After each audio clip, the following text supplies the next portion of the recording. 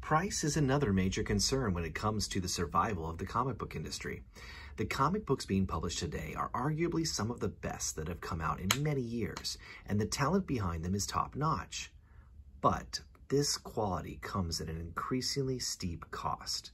Declining sales have forced publishers to increase unit prices on their products to maintain their profit levels. The average comic book costs $3 and contains a mere 22 pages of story, not exactly the best value. And understandably, this turns many potential new readers away from the form. Why buy a comic book when a magazine has over 5 times the content at a comparable price? As a way of acknowledging this issue, publishers have experimented with specially priced issues of popular comics, such as the Batman and Superman 10-cent adventures and 25-cent issues of Fantastic Four and no more. The first issue of Second Twosome's Fade from Blue was priced at $1, and each issue since has been $1.50. If comics are to branch out of their current situation, a compromise must be reached on prices. If this means a decline in paper or printing quality, then so be it. More people would buy comics if they weren't so costly. This goes hand in hand with making comic books available to more people in the first place. The art presented is far more important than the physical vessel, and if prices continue to increase, nobody will be able to afford to appreciate this art. Creative ownership and control of properties have long been a concern in the comic book industry and will continue to be so. Editorial interference must be kept at a reasonable level. Why hire a writer or artist for a project if you don't respect that person's ability to carry it through?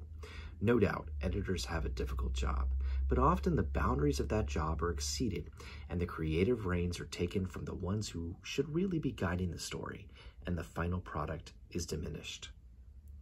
Furthermore, publishing strategies should focus as much on putting out good, appealing stories as on turning a profit, if not much more so.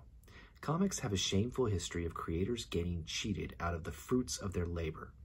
The people who had the greatest roles in creating the icons that are immediately recognizable to millions of people were usually the ones who gained the least from them. The work made for hire model employed by Marvel and DC has become more lenient in recent years. But there is still a long way to go, as complete creative control remains a pipe dream. For all the strides the major publishers have made in these regards, there have also been quite a few ill-advised moves that served no purpose but to cause friction between the companies and the creators. The ones who lose the most from these incidents are the readers. Creators can't be expected to tolerate this for long, and in many cases, they don't.